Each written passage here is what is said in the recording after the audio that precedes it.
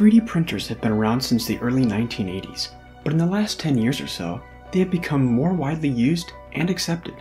It seems like every day we see more and more things manufactured and created by 3D printers, and because of their increasing popularity, 3D printers are now easier and cheaper to purchase than ever before.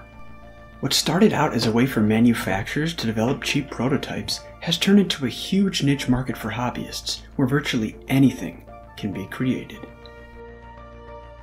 When you take a look at all the things that are possible to create with 3D printing, it's hard not to think to yourself, what could I do with one? So, should you do it? Should you get a 3D printer?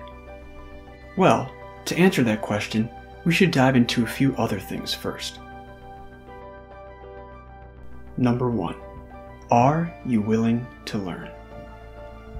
So many people get a 3D printer because they see all the really cool stuff that they can make, but once they actually get it, it just sits in the box or on a shelf somewhere.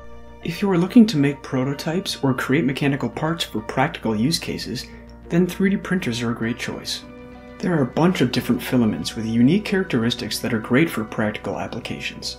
If your sole purpose for wanting a printer is because you want to make cool stuff and have fun doing it, then that's a valid reason too. But you have to remember, just like every new hobby, there is a slight learning curve. You have to be willing to learn how to download files and orient them in a slicing program such as Cura or IdeaMaker. Fortunately, these programs are free and intuitive, and it doesn't take long to get the hang of them. You'll also have to learn how to level your print bed and set up your slicer settings based on the type of filament you use.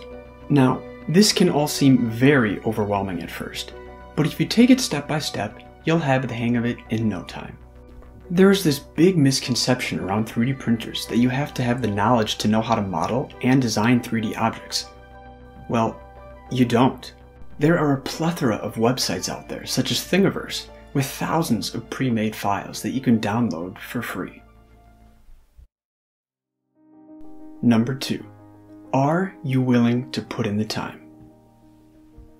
If you are looking to just press a button and get back a perfectly printed part, well, you're going to be sadly disappointed. Like I've said, it takes time to find files and orient them in positions to optimize printing time. Not to mention the time it takes to actually print the part itself. It also takes time to remove supports and post-process the prints depending on how refined you want them to look. Although this can take a while, it is incredibly easy considering the amount of information and tutorials that can be found on the internet. You aren't going to get an instant reward with 3D printing, but I can promise you that it is well worth the wait.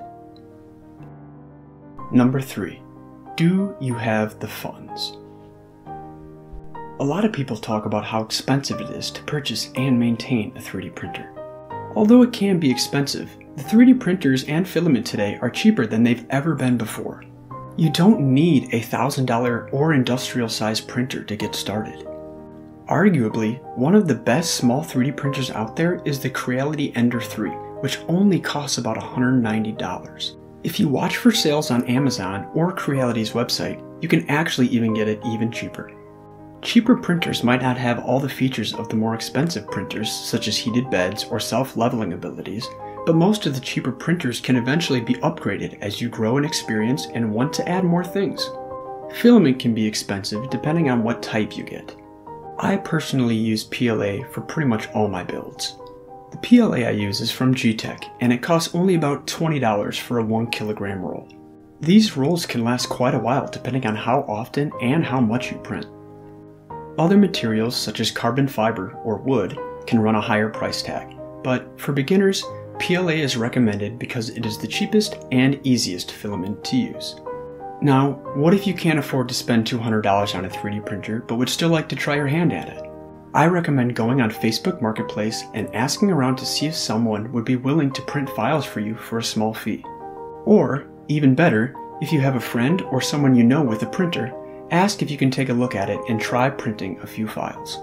If you still want a printer after that, then start saving a little money every month until you reach your goal. Okay, so let's summarize. If you are looking to get a printer for a hobby or practical use, I'd recommend getting one. 3D printing is really fun and useful. Plus, if you get good at it, you can actually make some money by printing parts for other people. If you are still unsure about investing the money in a printer, try and find someone who has one and is willing to let you try it. Once you've given it a try, you can then better decide if it's still something that you want to consider investing in. The only situation where I'd say don't invest your money in a printer is if you aren't willing to put in the time and effort needed to put your printer together, configure your settings, and learn a slicing program. Otherwise, the sky's the limit with 3D printers, and you probably won't regret getting one. I hope this video was helpful, and thank you so much for watching. Please like and subscribe for more content. Thank you.